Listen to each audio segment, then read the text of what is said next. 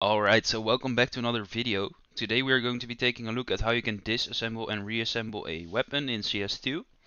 So if you want to achieve something like this, make sure to stay tuned. But before we get started, please make sure to like and subscribe. Alright, so the first thing we want to do is obviously import our OBJ file. For this tutorial we will be using the USB.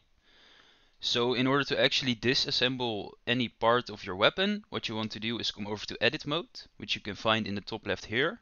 Or you can also hit tab and you switch between object mode and edit mode. Then what you want to do is make sure you have the face select mode enabled. So over here you want to click on this. So then what you want to do is hover over the part that you want to disassemble. So in our case we will disassemble the silencer. So to do this, what we want to do is we want to hit L when hovering over the part we want to actually get. So in our case the silencer. So what we want to do is just hit L on every single part of the silencer. So for instance also these little spots over here. We want to make sure we have selected everything.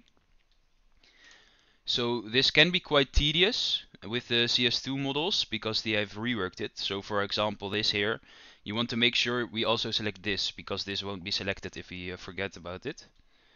And then also that. So this way we want to just double check once again if we have everything covered for the silencer. Alright, so I'm happy with the silencer. Then what we want to do is we want to hit P and then we group or separate by selection. Then what we want to do is come back to object mode. We select the silencer, we hit G to move it and then Y to move it along the Y axis.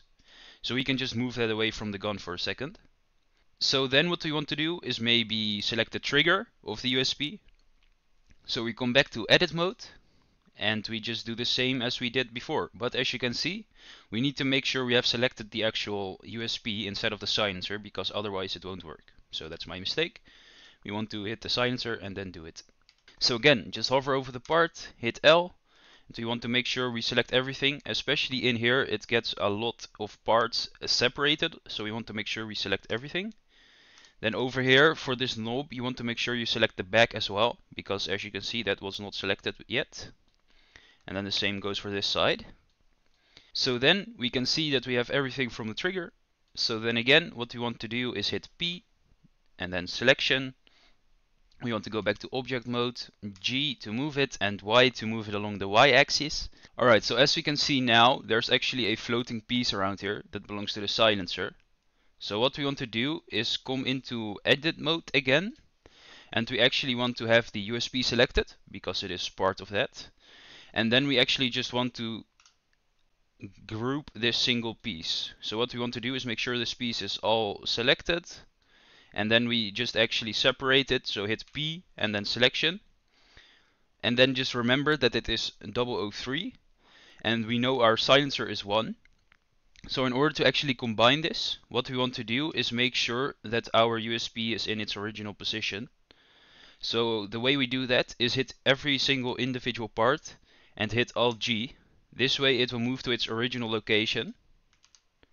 So we hit Alt G, we hit Alt G, and as you can see it is now assembled again.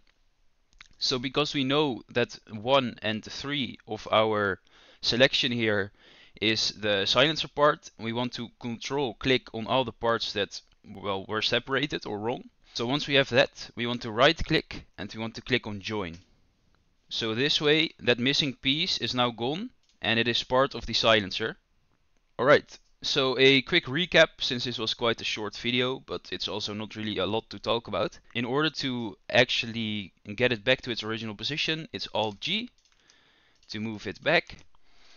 And in order to actually select multiple parts, we want to make sure we are in edit mode and we hover over it and hit L. And then just select everything and then hit P to group by selection or separate by selection. So once we are happy with that, what we can do is actually just add individual materials to this. So say we want to add a material to the trigger, we can do that, and we can just add a color, and that way it is only for the trigger. So if we do the silencer and we add another color right here, then we can just see that it only adds the color to the part we have selected. So this way you can add multiple textures or multiple paintings onto different parts of your weapon. Alright, so if you found this video helpful, please like and subscribe. And if you have any problems or running into something that's not right, you can always leave a comment and I will answer it as fast as I can. So thanks again for watching and bye bye.